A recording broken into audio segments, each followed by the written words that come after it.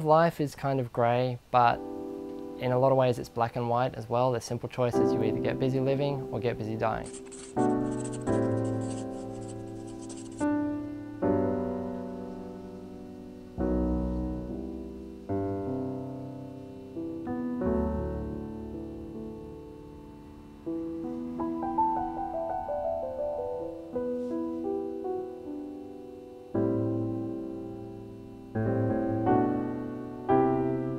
I'd been involved in a long-distance relationship, and when that came to an end, I didn't know what to do. I felt very lost. I felt like I didn't have much of an identity of my own anymore.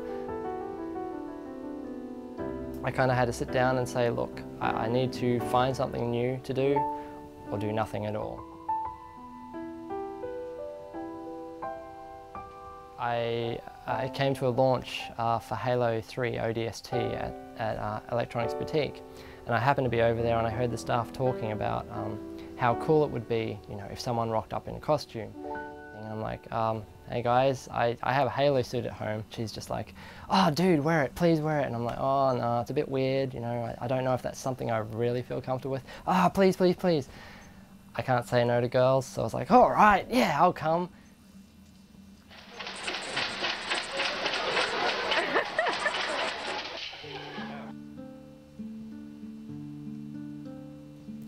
I guess Master Chief, if you really look at the story of Halo, he's quite alone. He's the last Spartan, so he's the last of his kind, and even though he's all about wanting to save humanity and do well in the world and help people and everything like that, he kind of has a Superman syndrome thing happening, so I very much identify with that.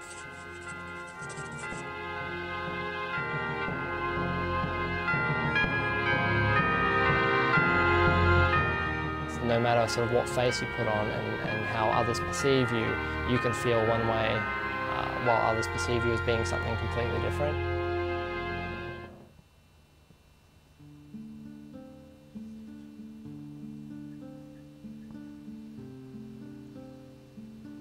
When I was 12, I actually started to get really, really sick.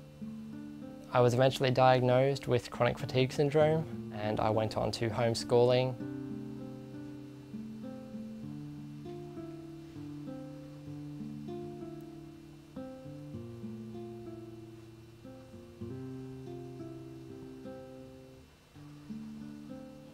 Do you think we need inspiration?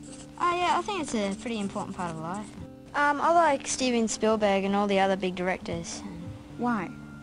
They just work with electronics and they make great movies. One day you might be a sort of a Steven Spielberg? I'd like to be. Yeah, maybe you can change your last name and you can be Matthew Spielberg. Maybe.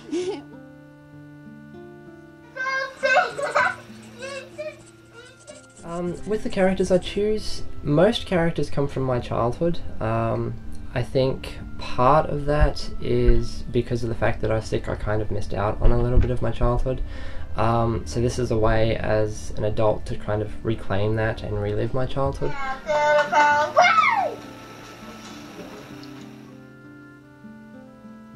Raphael, I just want to say, the wonderful thing about this costume, not only does it look great down here, but have a look at it on screen, and you tell me that that hasn't been done with pretty much the same attention to detail and quality as the ones from the 90s Turtles movies.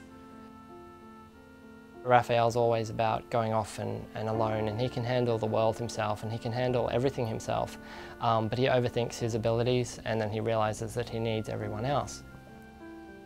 And that kind of speaks to me as well, in that I feel alone, but then part of me wants to be the loner as well, and I kind of forge ahead and do that kind of thing, and then I reach a point where I realise, no, hold on, you need all these other people that care about you, and I kind of run back and, you know, get them for support and everything like that.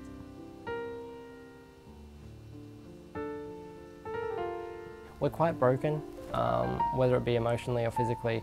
It's just something that I find quite prominent in costume, is when you start to get to know people that these things may have happened in their life, and maybe they're using this as an outlet to work out some of that. I know personally I am, like, you know, I use this as an outlet to work through my relationship ending and things like that. I wanted my costuming to have more of a purpose. So I wanted to do this thing that I love, but I wanted to help benefit other people.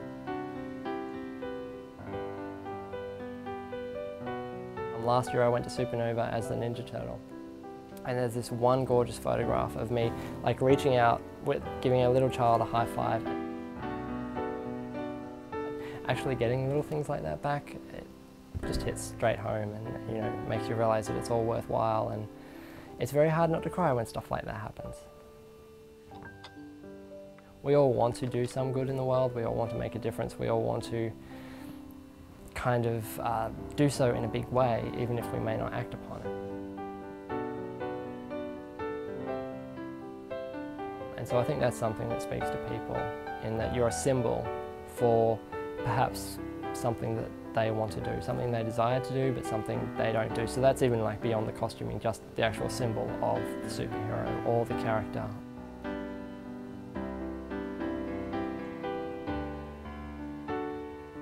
But I think there's a very blurred line between where it starts as a hobby and it quickly becomes something more. Whatever pursuit you have in life, if it makes you happy and, you know, you're not hurting anyone by doing it, then, you know, pursue it, grab hold of it, make the most of it.